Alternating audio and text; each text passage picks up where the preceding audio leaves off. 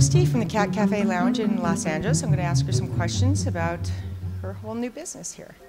So when did you just come up with this idea, or what was your inspiration? Japan. We went to Japan in 2015. The moment that we went into this cat cafe, there was very few in the US. I didn't even know there was any at the time.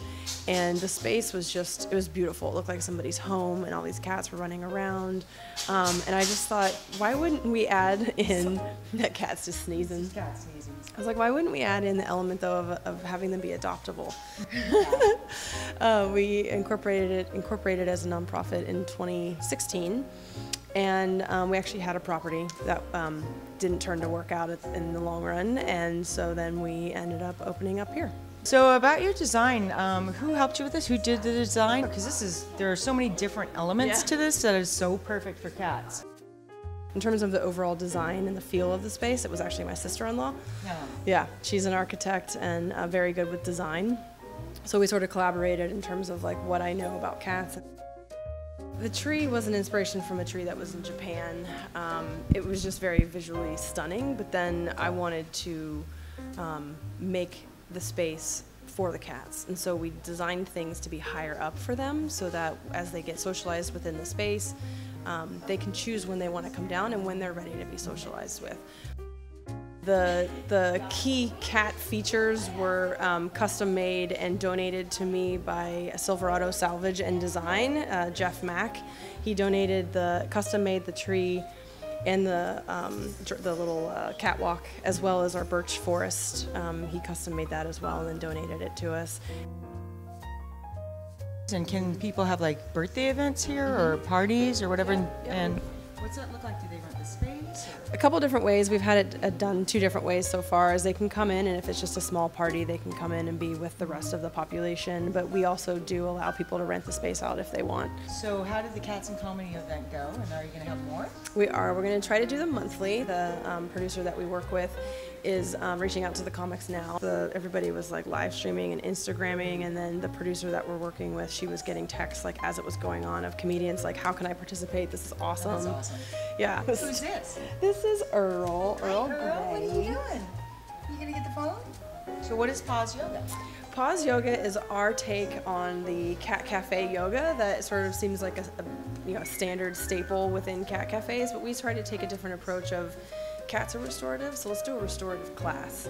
That's why we took a restorative approach, so that it's more like on your back or seat mat based, where we have mats that are designed for cats as well. So Feline Yogi provides the cat mats, and the cats love it, people love it. I mean, they come in, they're like super stressed, and when people come in here generally, they come out and they're just like so stress relief, but then adding that element of yoga with turning the lights down and good music, and some candles, flameless candles.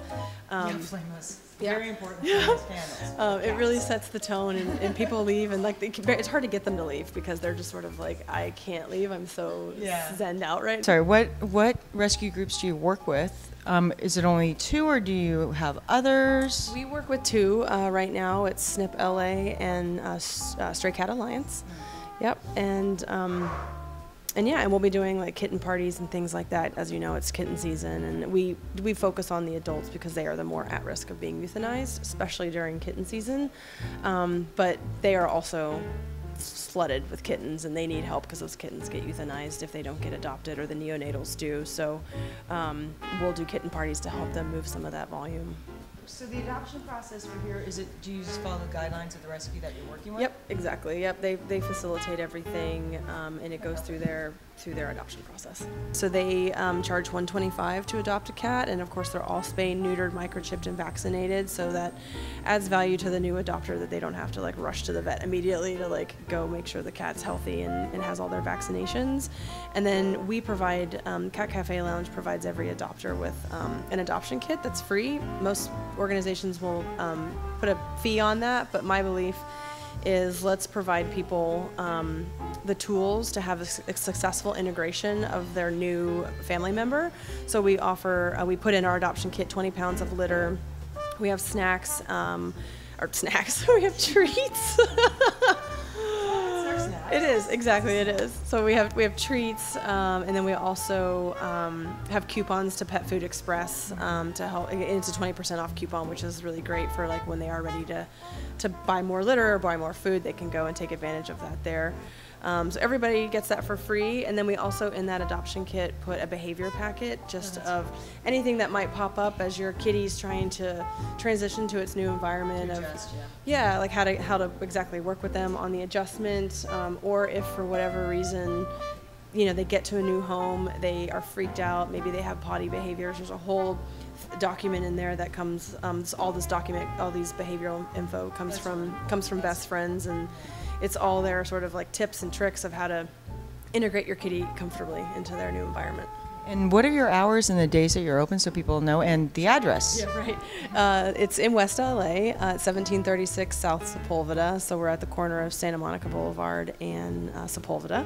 We're open every day but Tuesday from 11 to 8 p.m. Okay, so how much does it cost to come to the Cat Cafe Lounge? So since we're a nonprofit, we ask for a $25 donation per person. So donation to us, and it's considered tax deductible write-off to the consumer when they come in.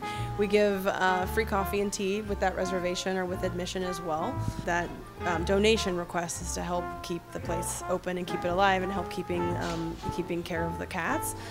We always recommend that people do make a reservation, because as we're growing and getting more and more busy, we only allow 15 people in here at a time for the safety of the cats. And we make it really easy. We have everything accessible online or through our social media channels where people can reserve the date and time that works best for their schedule. Thank you.